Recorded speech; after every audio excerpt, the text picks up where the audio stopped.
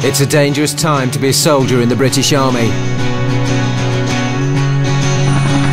as almost 380 troops have been killed in Afghanistan and over 1,700 seriously injured. Show me your war face! Ah! Stop being weak! And yet thousands of young men from all across the UK want to join the army and get their chance to fight for their country. Where you're going, you will go.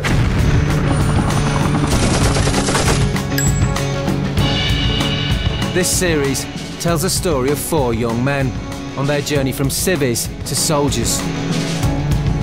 Got 30 busted on pimps in! Beginning on their very first day as new recruits. Left! Turn! Out! You got it wrong! Through to frontline combat in Helmand. Jump up! Push your grab on the right! Jump up! Jesus Christ! Stand to! Stand to!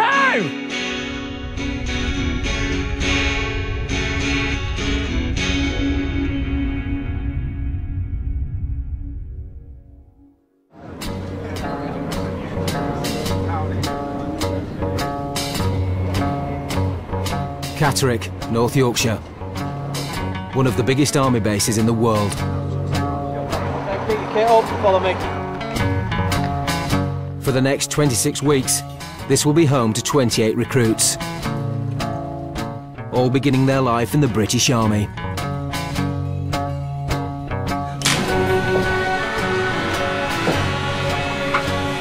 There are no formal qualifications required to join the infantry.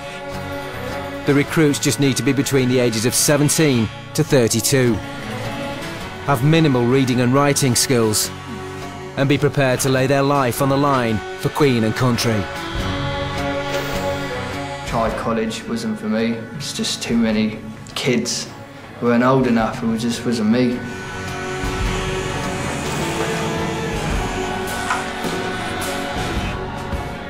I think if anybody says you're not scared of going to a war zone, it's not human, obviously, but it's after you train, I think it's got to mentally and physically prepare you for it.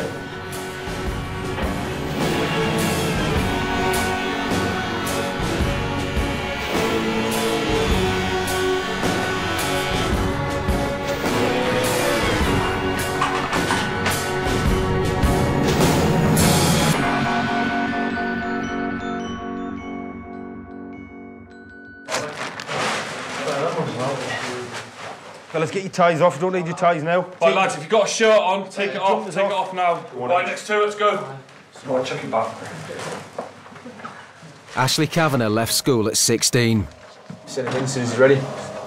and has spent the past 2 years stacking shelves in Asda. Afternoon. Afternoon. So what's your name? It's Kavanagh, sir. Kavanagh, right. Okay, so you will now be known as Rifleman Kavanagh. Yeah, you officially commence training today. Today is your official start day in the army. Basically, from today, you will serve a minimum of 4 years. It's just nerves at the moment, I think. You're with strange people that you've never met in your life, and you're going to be spending a lot of time with them. And you're scared to smile. Almost 380 British troops have been killed in Afghanistan, and nearly 300 of them were trained right here at Catterick. If these new recruits pass out and complete their training, then some could be deployed to the front line within 3 months. There you go, guys. Let's grab yourselves a seat.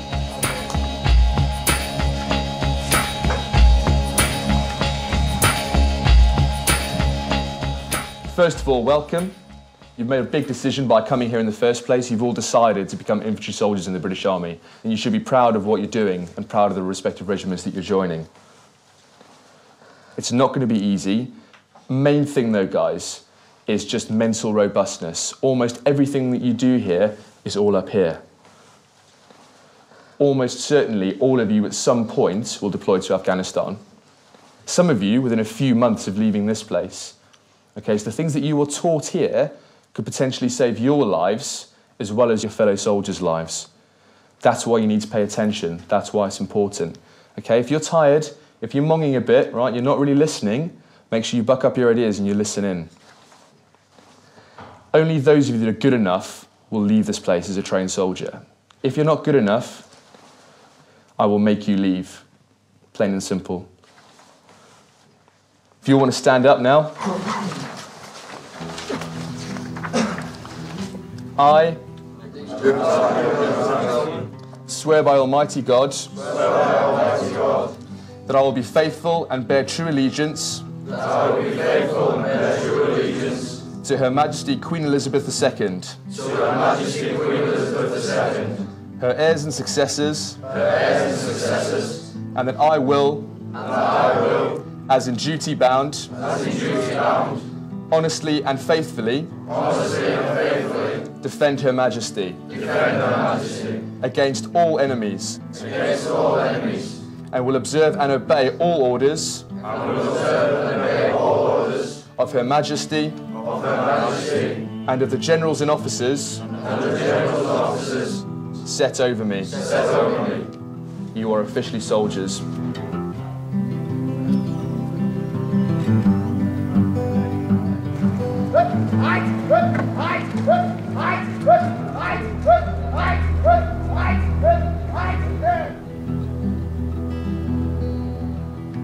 The recruits won't be allowed to leave the base or see their families for the next 5 weeks. And once training begins, they'll have limited access to their phones. As Ashley prepares to spend a daunting first night in the army, he's calling his dad. At the moment, it's just, we've just settled in now and it's going to start getting harder now, like from tomorrow, so... Yeah. Alright, Dad. I love you too. See you soon, bye. Yeah, I'm quite an emotional person, you know, like with my family and stuff. So even away from my family for like a few days or months or whenever, how long it is, you know, it's still emotional to speak to them, you know. But I'm happy when I get to speak to them, definitely. It's just the first 5 weeks are going to be hard, you know, because probably your fitness isn't as good as what it's going to be, obviously, with all the training and stuff. And, yeah, it's just weird. Especially when they say, like, I love you too, you know, it's, yeah, you just want to, like, go home, but it'll be all worth it in the end, definitely. Yeah, definitely.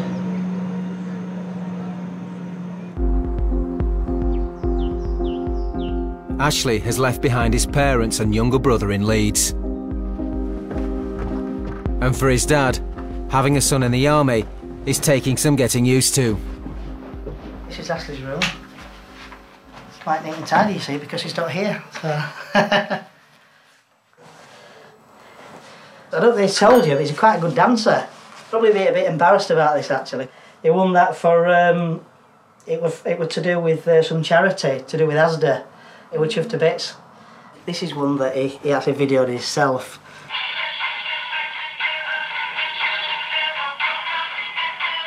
We went in the house and he just videoed it and he said, "Hey Dad, look what I've got."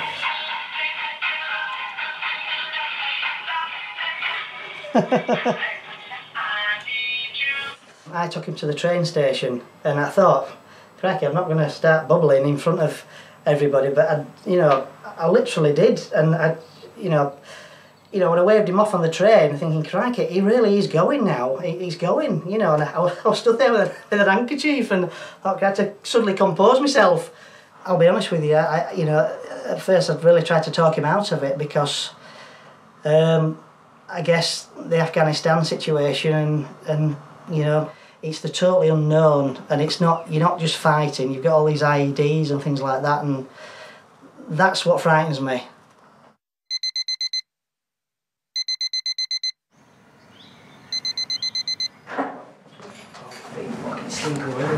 Before the reality of war, the recruits have to face another battle.